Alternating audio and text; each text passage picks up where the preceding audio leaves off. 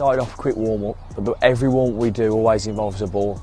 And in that warm-up, we're getting the brain working. We move on to ball manipulation straight away, get them touching the ball as many times as they can, using every part of their foot, and then we work on something specific to that player's needs. It works for any level player. You can come in and you can be the top of your game. We've had players that have came to us that are playing in their Saturday team or their Sunday team, and they're already a high level player. But they've came in, they've had extra coaching, they've kicked on, gone to different academies, Leicester, Villa, Wolves, wherever they may have gone. So I mean, when you're coming into a one-to-one, what we expect is hard work, dedication, and an understanding of the game, and the guidance that we're giving them. We want them to take that into their normal training sessions, into their match day, because that's where they really improve.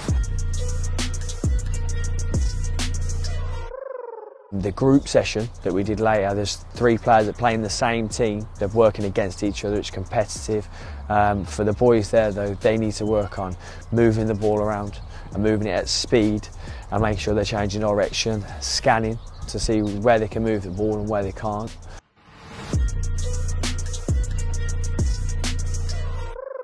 With the team of coaches we've got at Marc Albrighton Centre of Development, we're very fortunate really. We've got lads that work so hard at their planning, the way that they come in, they structure their sessions to every player and to every player's needs, and then they take on everything that they need to do and they put it into their session. We've got a great team behind us and we're very fortunate to have that.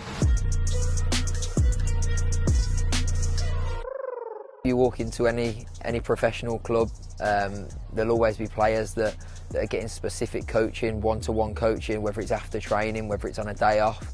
They're all getting their one-to-one coaching of what they need. A winger might be working on his crossing, a striker finishing, a defender positioning, whatever it may be.